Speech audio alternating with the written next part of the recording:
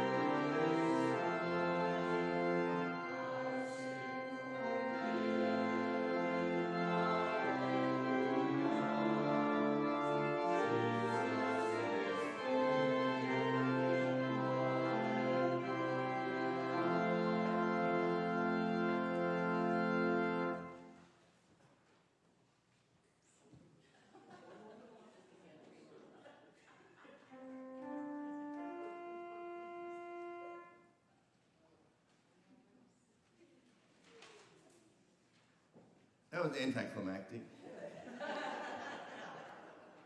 We gather in the name of the Father, and of the Son, and of the Holy Spirit. If we say we have no sin, we deceive ourselves, and the truth is not in us. But if we confess our sins, God, who is faithful and just, will forgive our sins and cleanse us from all unrighteousness. Take a moment to reflect on that.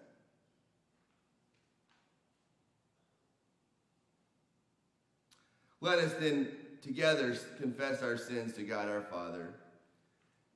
Most merciful God, we confess that we are by nature sinful and unclean.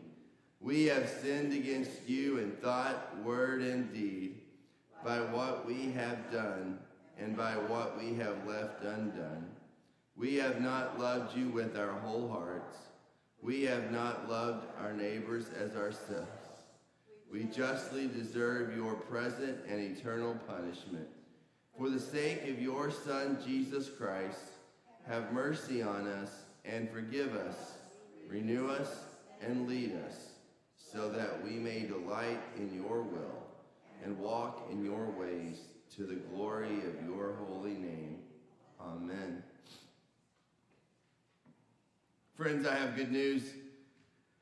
In the mercy of Almighty God, Jesus Christ was given to die for us, and for his sake God forgives us all our sins.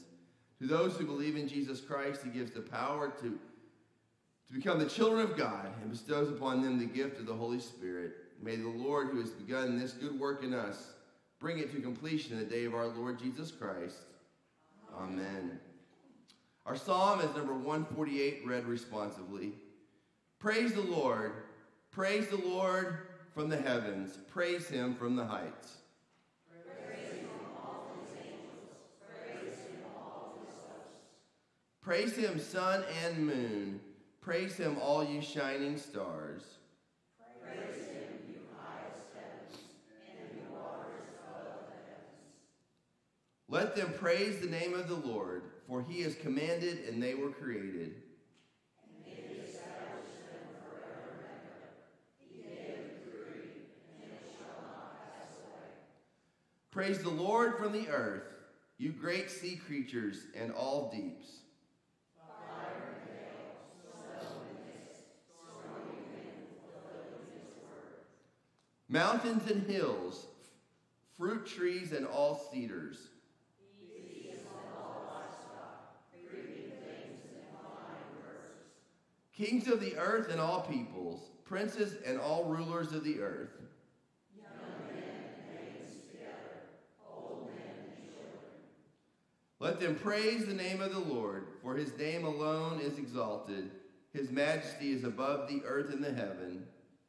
He has raised up a horn for his people, praise for all his saints. For the people of Israel who are near to him, Praise the Lord. We continue with the Kyrie, just a reminder that the responses are sung. In peace, let us pray to the Lord.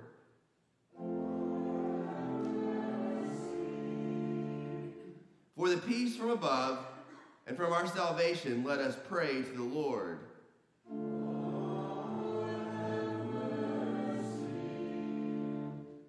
For the peace of the whole world, for the well-being of the Church of God, and for the unity of all, let us pray to the Lord.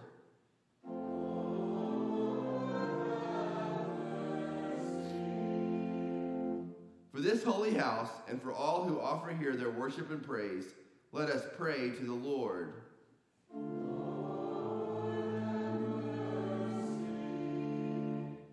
Help, save, comfort, and defend us, gracious Lord.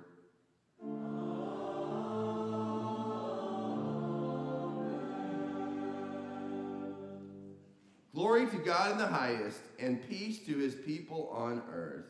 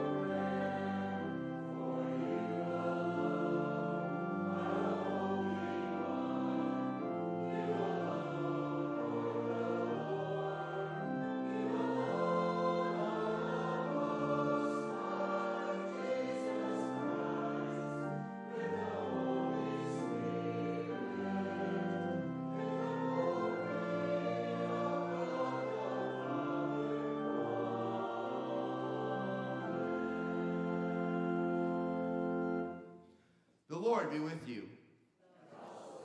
We pray together. Almighty God, grant that we who have celebrated the Lord's resurrection may by your grace confess in our life and conversation that Jesus is Lord and God. Through the same Jesus Christ, your Son, who lives and reigns with you in the Holy Spirit, one God, now and forever. Amen. Having been reconciled to God, we share and show our reconciliation to each other by the sharing of the peace.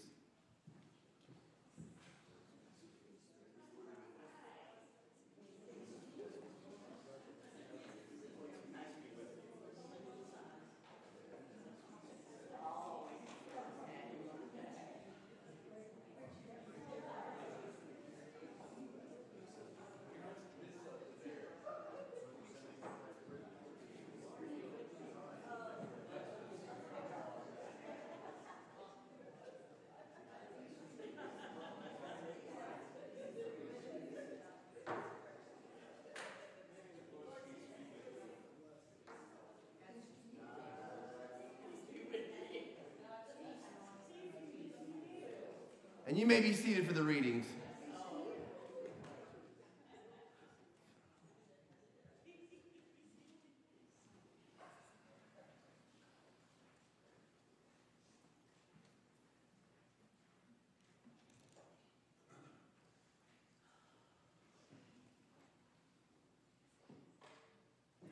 The first reading is from the book of Acts, starting at chapter 5, verse 29. But Peter and the apostles answered, "We must obey God rather than men. The God of our fathers raised Jesus, whom you killed by hanging him on a tree. God exalted him at his right hand as leader and savior to give repentance to Israel and forgiveness of sins.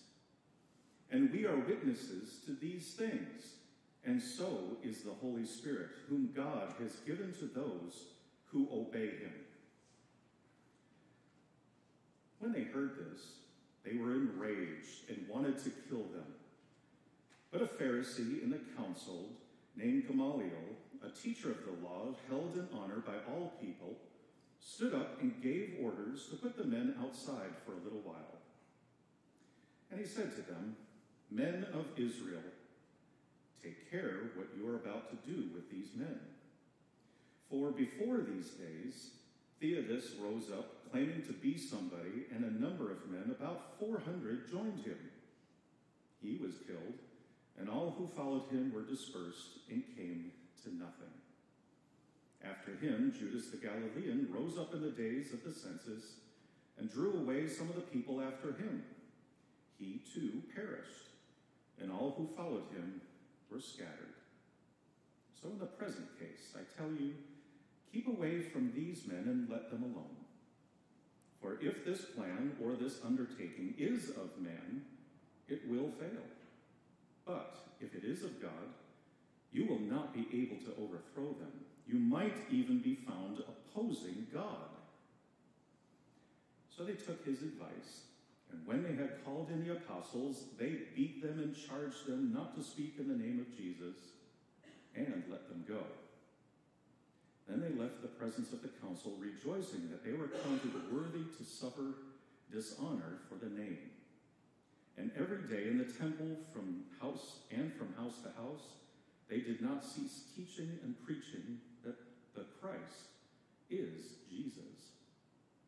This is the word of the Lord. Thanks be to God. Please stand for the reading of the gospel.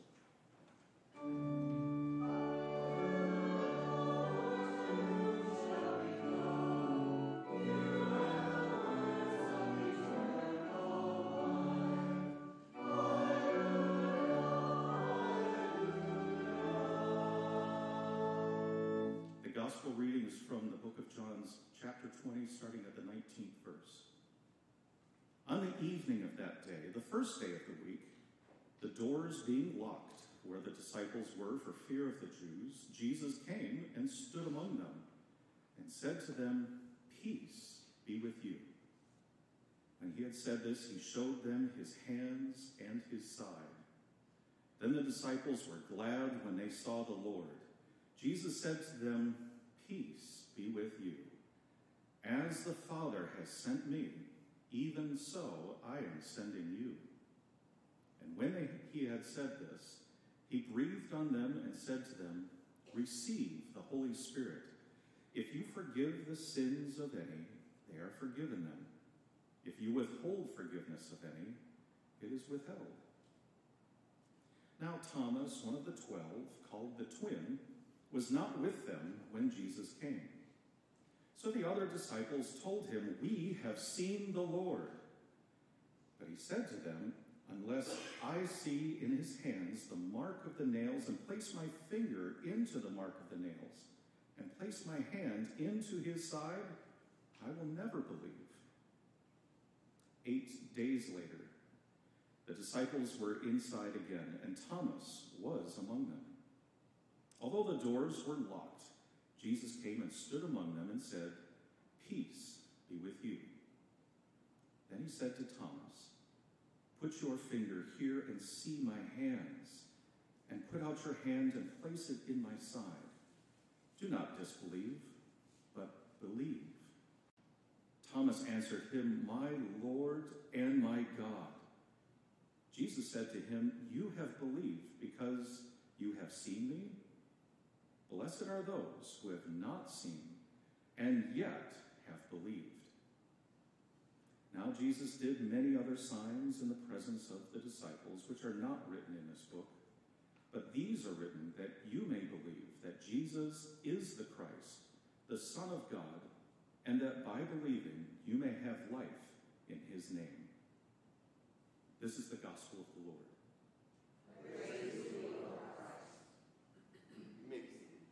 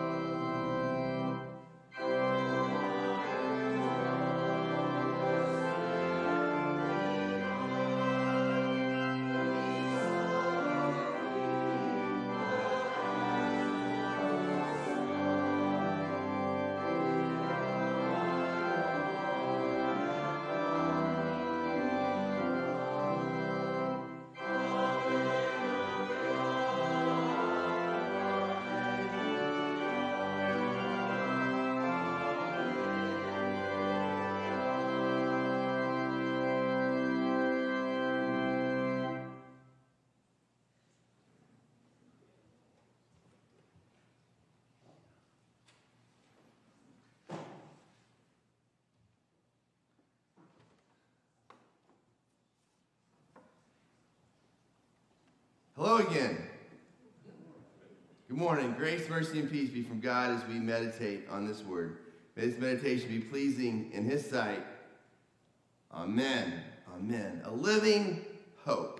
Like I said, over the next several weeks, kind of going through even Pentecost and Ascension, we're going to be going a few verses at a time through the letter of 1 Peter. And it's a significant letter because Peter himself, the apostle of Jesus, the one of the closest of the three, like last week we looked at John, the writer of Revelation, only gave us 2 letters. We only have 2 writings from him, which, like compared to Paul and Luke, who wrote 2 big books. I mean, the amount of information we get directly from Peter is relatively small compared to the rest of some of the other writers, and yet he was such an influence in the early church. He was such an influence in the amongst the disciples, and certainly comes out as a major player, a major character in both Acts and the Gospels.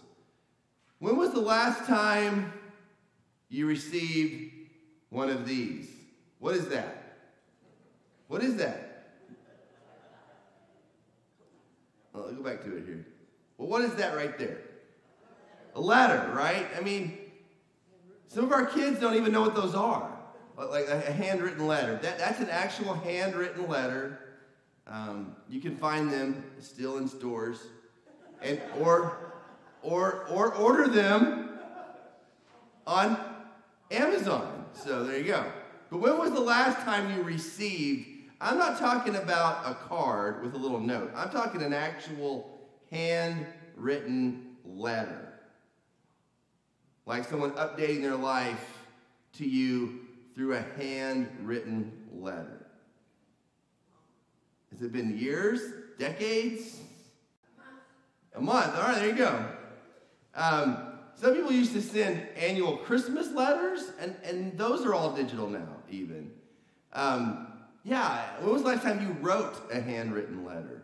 I'm pretty sure if I tried to write one, they wouldn't be able to read it anyway. But now we type it, or more really, like what do? We don't even type them anymore. You see, an actual handwritten letter from another person. Letter writing is pretty much a lost art, right? For the most part, instead of writing a handwritten letter to another person, that's pretty much a lost art. Instead, we now send messages more like this. Anyone want to try to translate that? It is great to see you tonight. Thank you for your treats. Anyone gotten something more like that recently? Where they're trying to, no emojis. Yeah, this is a little dated, right? Like, there's no emojis on it. But, right.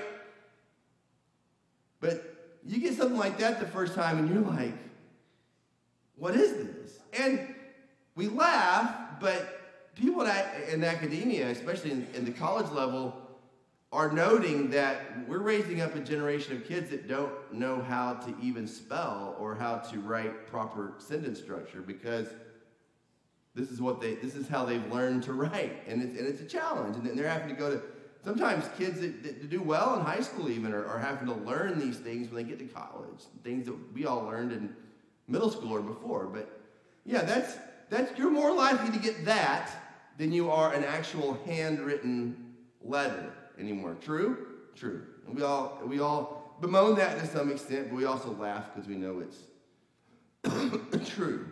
It's great to see you tonight. Thank you for your treats. That's what that letter actually said. Yet a personal letter, a note, or even a greeting is still a very meaningful thing to receive. Now, we may not get letters anymore, but we still get sometimes a handwritten card for a birthday or a great occasion. We still get emails, and we do get texts when people actually spell their words. But to receive a personal note, a message, a letter, whether electronically, whether digitally, whatever, is always a treat. It's something that uplifts us. So imagine, for example, being an early Christian church in the first century, 20, 30 years after Jesus had died, and you're an early church, and you're not gathering in a big space like this, probably gathering in someone's home.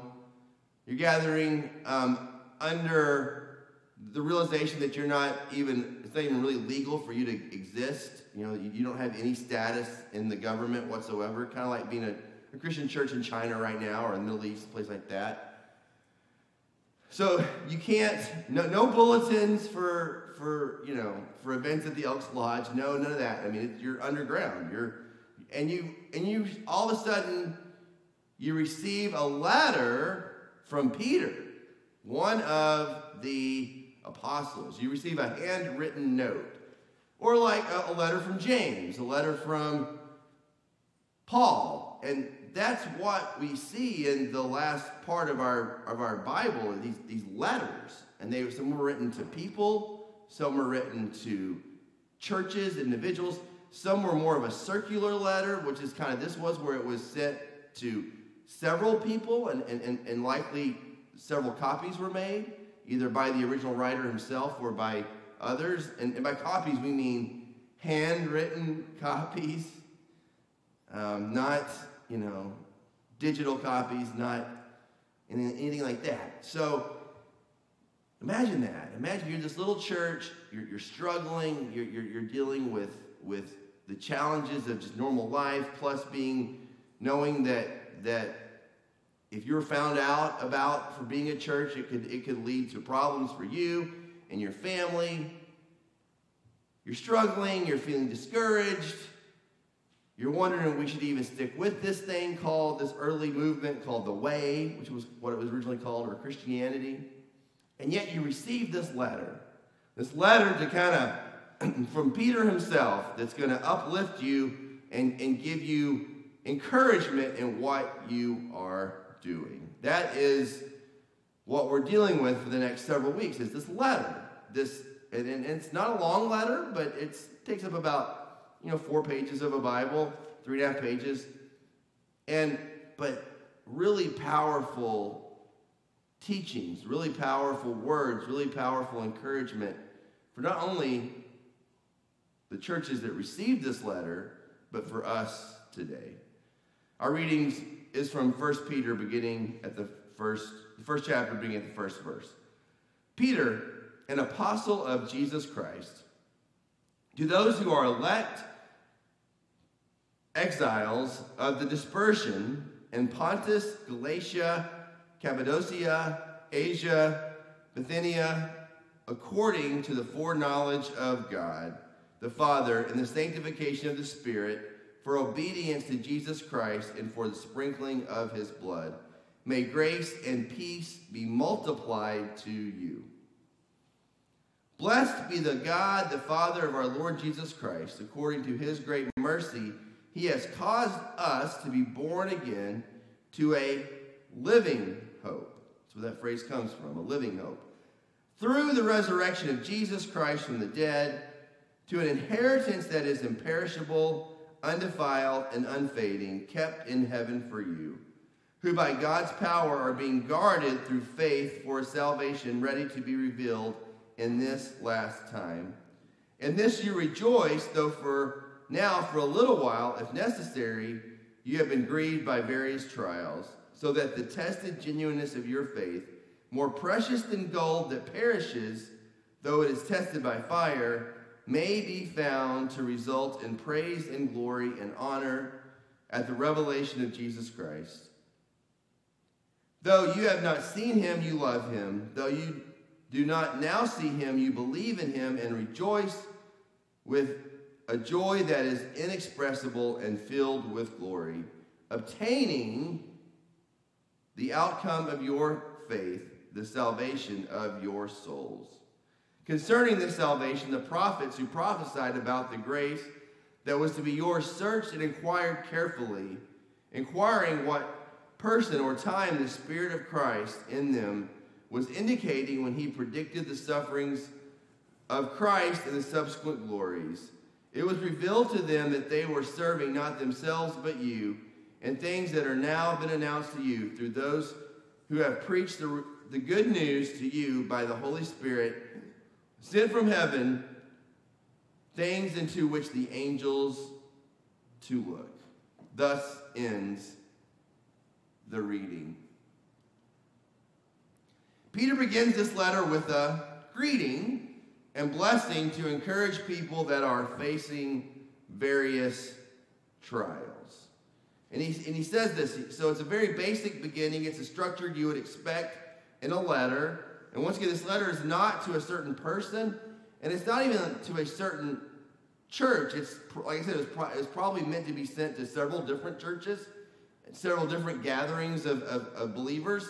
And he says, he starts with affirming who he is. Peter, I'm an apostle of Christ. So they would all know who he was. To those that are elect, exiles of the dispersion. And the dispersion just means that people that are spread out. Most likely, mostly a Jewish audience at this point, but probably not exclusively. But dispersion means just people that had been dispersed, had been spread out to different parts of the world. And he lists some of these places. And he says this, according to the foreknowledge of God. So he's kind of putting this idea that you were dispersed for a reason. You're in the community you're in for a reason. God knew where you were going to be. And he says that you are elect. You are elected for salvation. You are chosen by God, and through His foreknowledge. And then being sanctified by the Spirit. So you have this Trinity focus. We have the Father, the Son, and the Spirit, all kind of contained in this greeting.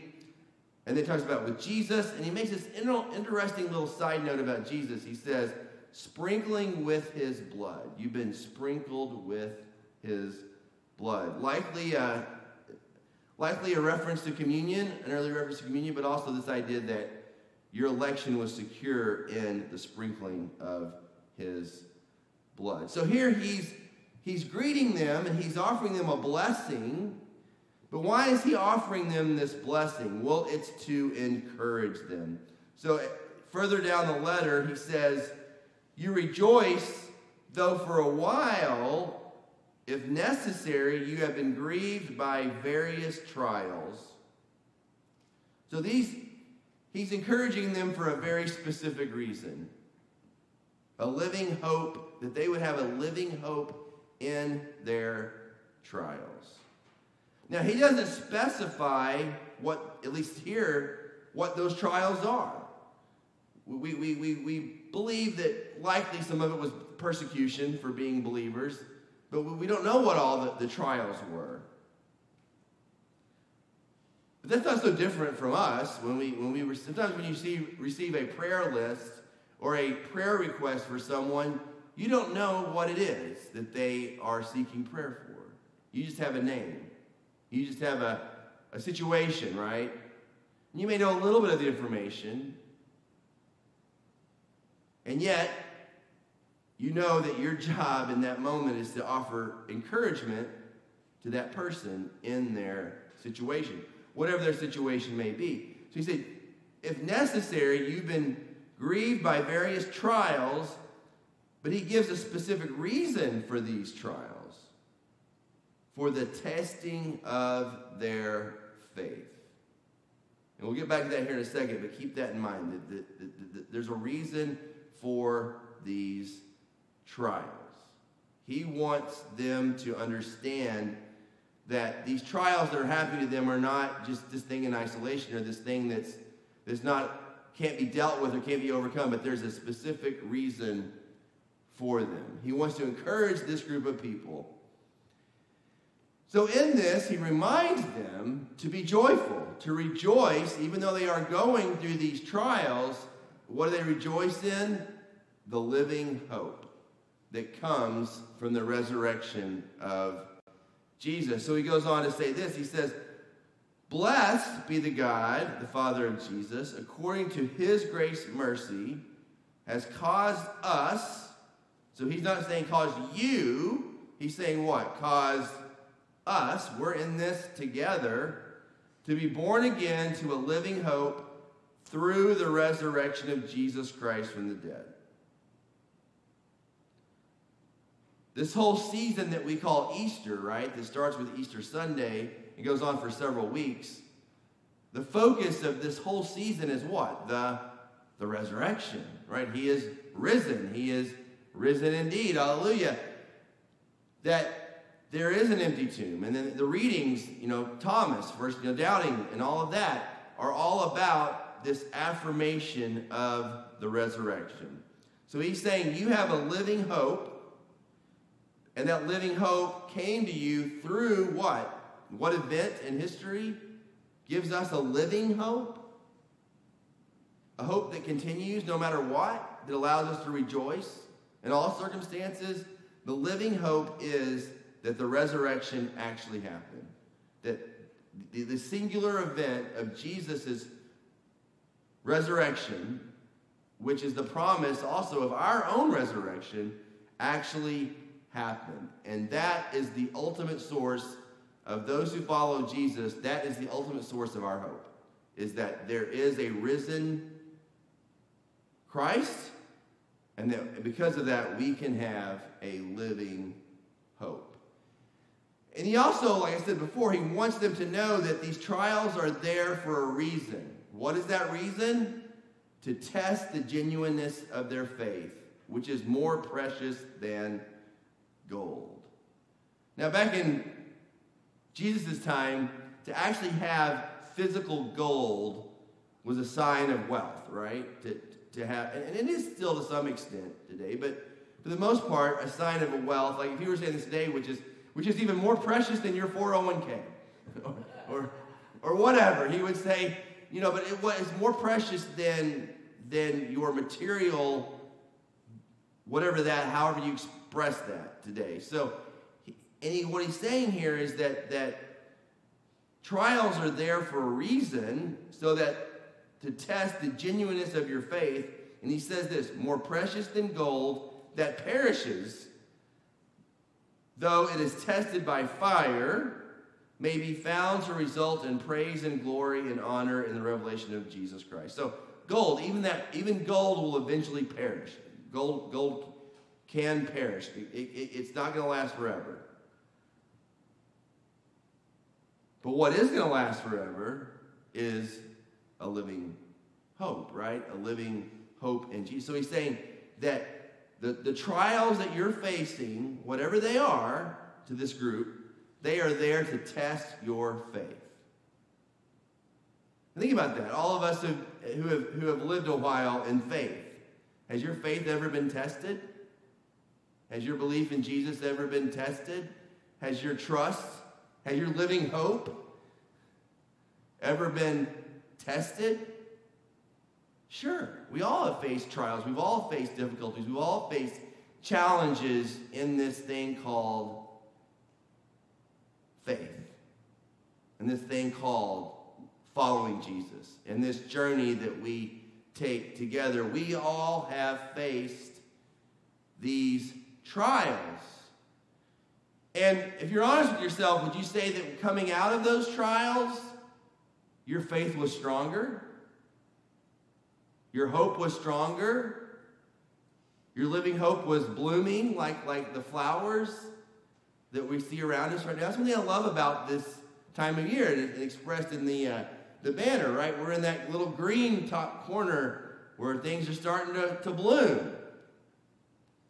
And you see, other than the allergies, the only negative of that, you see new growth. You see birds chirping. You see this new sense of life that is coming. And that's what he's talking about here, this living hope. That the trials, if you will, could be seen as winter, right? Can you survive the winter? Although in Texas, that's kind of weak. But those of you from the Midwest know what it means to actually survive a winter. And you come out of winter with what? New hope. A living hope. You see flowers, you see birds, you get more sunlight. And everybody's mood's a little bit better because you've tested that season of winter, that season of challenges, that season of trials. And Peter wants this group of believers that are facing very difficult trials, maybe even maybe even likely the risk of death for what they believe. And he's saying, in this is here for a reason, to test the genuineness of your faith, which is what? Even more precious than gold or your 401k. And then he says to them that this results in praise and glory and honor. And he goes, even though you've not seen him, once again, this idea of the resurrection, and this also kind of ties it back to Thomas, right? Doubting Thomas, who, I'll only believe what if I see for myself. And then Jesus says to them, bless those who never see but believe. And Peter would have been there in that event, so he would have known what exactly happened there. He's saying that to them. Blessed are you. You didn't get to see Jesus while he was on earth, but yet you still believe. You've not seen him and you love him.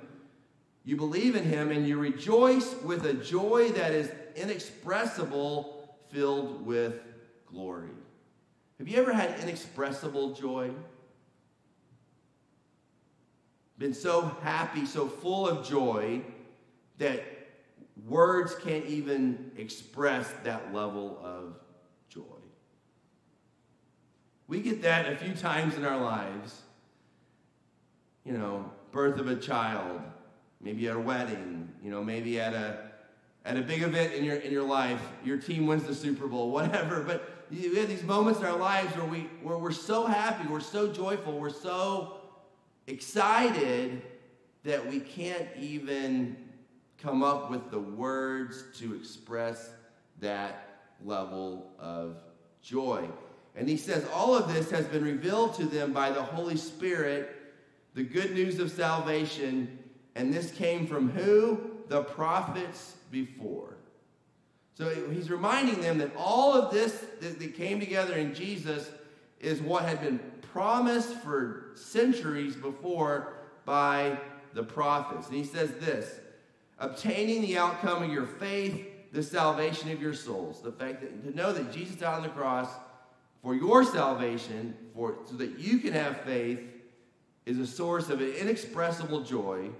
And it says, concerning this, the prophets searched carefully, inquiring about being led by the Spirit of Christ into when all this would happen. So that gives this group of believers in these cities, even though they didn't see Jesus for themselves, they were the first generation of people to hear about that. And they're hearing about it from Peter. They're hearing about it from James. They're hearing it from John and Paul. People that actually encountered Jesus, that touched him, that saw him, that interacted with him. And despite that, they were discouraged because, why? Because they were facing trials. And they needed this letter, they needed these words to remind them of the good news of salvation, which was shared by the prophets before. But guess what, friends? We've been talking about this all morning, but this good news has been revealed to us in our trials as well. I asked you to consider earlier, when's a time that your faith was put to the test? When was a time in your life that you faced difficult trials? Maybe so difficult that you didn't know if you were going to come through them. Maybe a trial in a relationship. Maybe a trial financially. Maybe a trial health-wise. When you were on your knees praying to God, am I going to come through this? Am I going to make it? Or is my friend going to make it? Or is this other person going to make it? And you come through that trial, you come to the other side of that trial, and you do have a bit of an inexpressible joy. Like, how did I get from there to here? And that's what Jesus wants to remind us of. Every time we go through a trial, that trial is there to test our faith. That's why God may not send the trials directly, but he doesn't withhold them for us, because he knows that our faith needs to be tested. It needs to be tried. It needs to grow. In order for it to develop, in order to be strong, in order to have long-term meaningfulness in our lives, our faith has to be tried. So what do we do with this? Do you know anybody who's going through some trials right now? You know anybody whose faith is being tested? Maybe even the point of where they've lost their faith. Or maybe they're seriously doubting their faith. Or maybe they never even had faith in Jesus in the first place. And they're going through a trial without the help of Christ, without the help of faith. Our job then is to take this living hope that we have, that is even more valuable than gold itself, and share it with others. Maybe you could write a handwritten note to a friend who's going through a difficult trial. Or maybe say, hey, can we go have lunch? Can we go have dinner? Send them a text, but spell all the words, please. But you can use emojis, because smiley face emojis actually cheer people up. But seriously, people, who do you know that's going through difficult trials? And what can we do as the family of faith to encourage them in their trials? I think that's what Peter would say is our job in this, is to do exactly what he did. Bring encouragement to people in their trials. So think about that. Even take a moment while we're doing our prayers to write some of those people, those names down in your bulletin or whatever. But really, your task, and I'm going to do it too, because I'm not going to ask you anything I'm not doing. Write a note to someone going through a difficult trial right now. Write a note of encouragement. Be the one that points to them the good news and a living hope in trials. Because Jesus is our living hope in trials. Amen?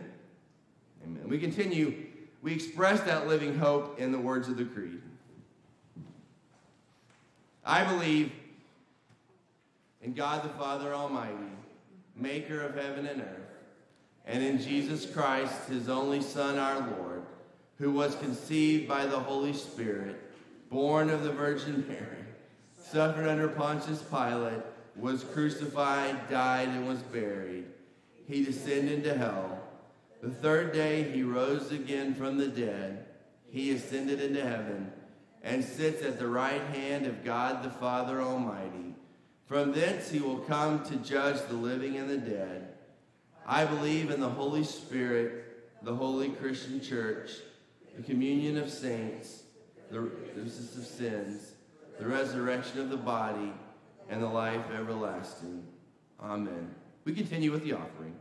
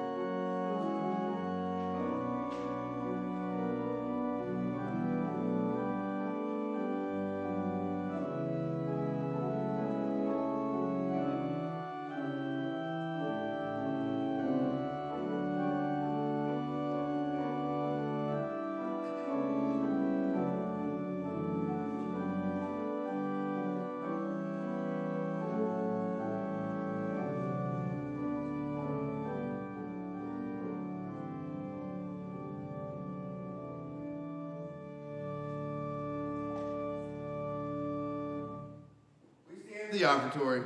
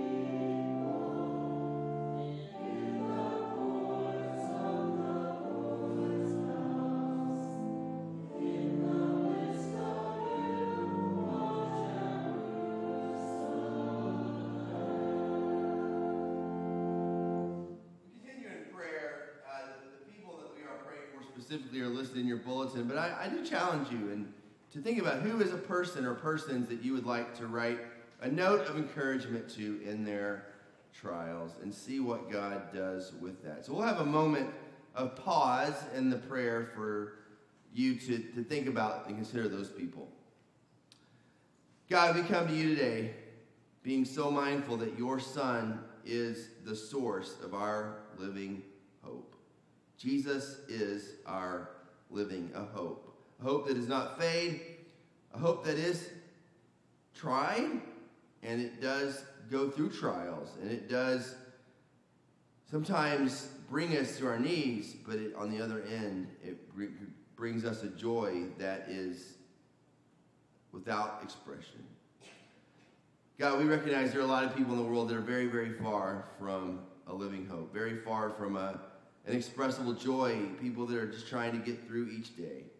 So we offer them encouragement. We pray specifically, Lord, for Lil, for Renee, for Edwin, for Judy, for Rosemary, for Judy, for Dylan, who lost his father, for all who are grieving during this time, and for all the families of Bethel, especially each of the 10 families that our prayer team prays for each week. We pray in this moment, Lord of silence, we offer up those that we know are going through various trials personally, and give us the encouragement to encourage them through letters, through phone calls, to whatever way that may be expressed.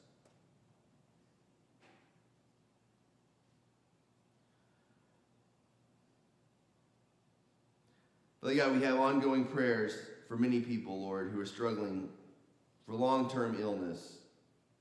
We pray for Cindy, for Donna, for Rhonda, for Pastor Larry, for Karen, for Ann, for Olivia, for Marilyn, for David, for Kenneth, for Ruth, for Sean.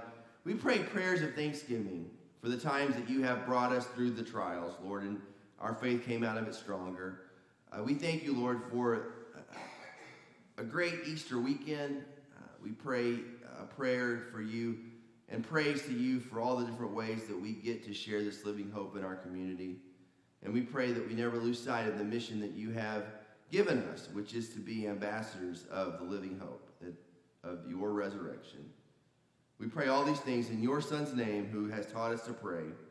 Our Father, who art in heaven, hallowed be thy name. Thy kingdom come, thy will be done, on earth as it is in heaven. Give us this day our daily bread, and forgive us of our trespasses, as we forgive those who trespass against us. And lead us not into temptation, but deliver us from evil. For thine is the kingdom, and the power, and the glory, forever and ever. Amen. Receive the blessing of our Lord. The Lord bless you and keep you. The Lord make his face to shine upon you and be gracious unto you. The Lord look upon you with favor and give you his peace, now and forever. Amen. Our closing hymn, number 463, Christ the Lord has risen today. Hallelujah.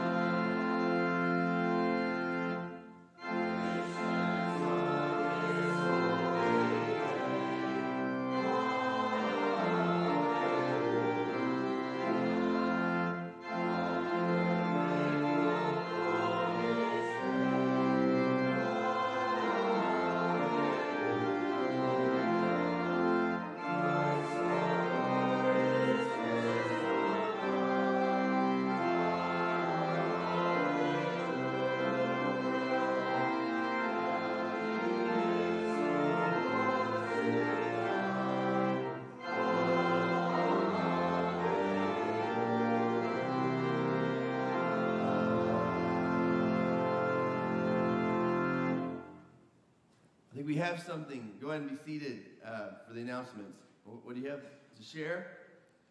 Hey, we got an award. Look at that. The most frequent volunteer group to Bethel Lutheran Church from White Rock Center of Hope from Greg Smith. I'm assuming this is at the volunteer event yesterday. Yeah. Also, would recognize Deborah had put in over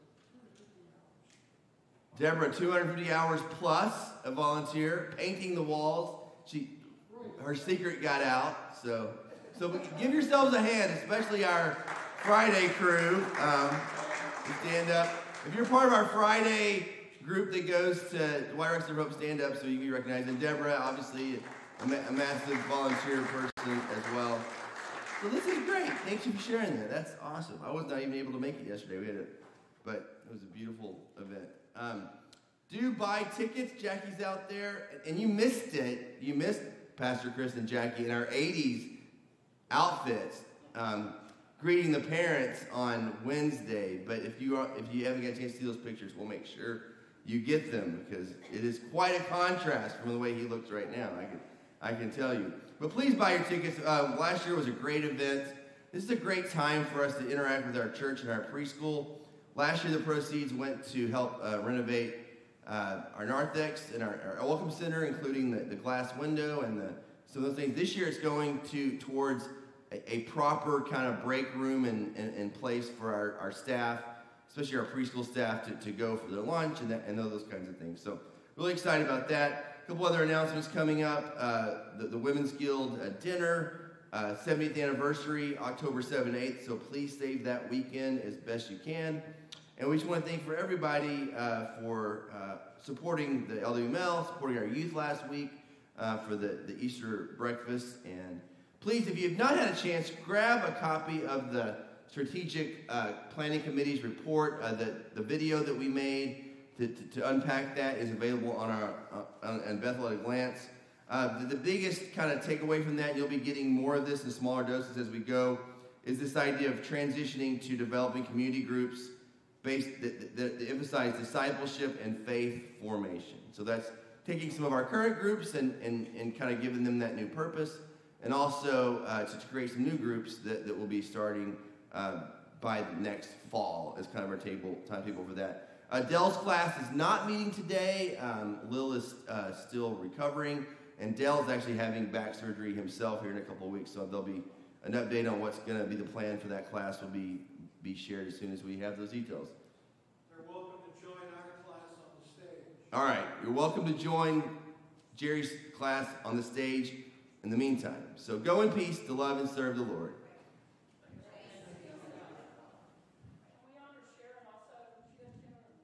Oh, okay. All the volunteers. Jeez.